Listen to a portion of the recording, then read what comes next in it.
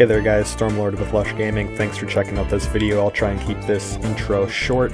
What we're going to be doing is testing the stock AMD CPU compound for the Ryzen series chips, and we're going to compare it to the aftermarket Arctic MX-4 thermal compound. We'll see which one is better, if one is outrageously better than the other, and whether or not it's worth you to spend the $7 to $15 on the thermal compound to get better performance out of your chip or cooler temperatures. So we'll take a look at that here at the end of the video. For those who wish to just skip to the data, it'll be towards the end of the video. I will do a quick intro on the components we'll be using.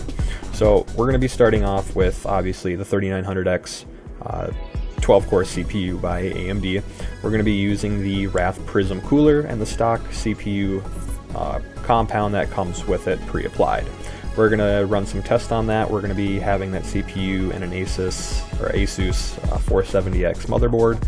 We're going to be running a 390 R9 MSI graphics card and the Ripjaw DDR4 3200 RAM with 32 gigabytes of that. All that's going to be in an Antec 900 cooler, meaning we have 420mm fans on there running at 100% and a top BFF or big fan. I'm not exactly sure how big it is, 270 or something like that. And that as well, all the fans will be at 100%. The fan curve for the CPU will be at 100%, so that way we can see what the overall distribution of heat with this CPU is. Ran under several different benchmarking softwares like Prime 95, Cinebench, Heaven, and as well in-game performance from the chips, and compare the two CPU compounds. So without further ado, why don't we dive right in.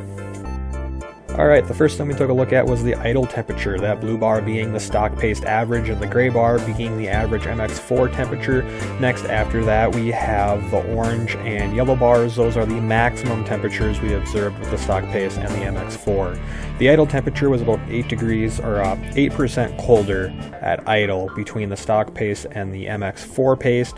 Next we went into Prime 95. There wasn't much of a difference between the average, but the spikes were about 6 to 8% lower with the MX paste versus the stock paste. After that we went over to Cinebench. We didn't see too much of a difference between that.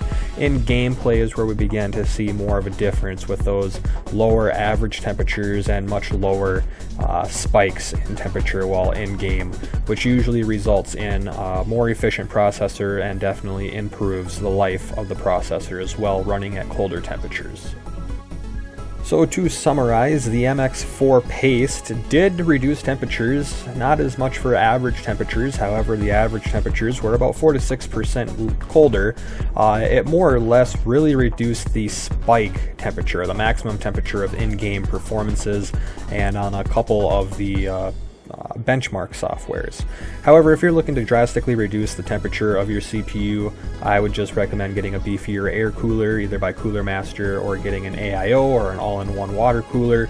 That would be the way to go if you're looking to really reduce your temperatures. But for a $7 to $14 purchase, you'll be looking at 4 to 10% colder temperatures when running most games and software on your computer using this compound. And also, the thermal compound isn't necessarily sold for colder temperatures. It basically just transfers heat a little bit faster than the stock compound, and it has a longer life.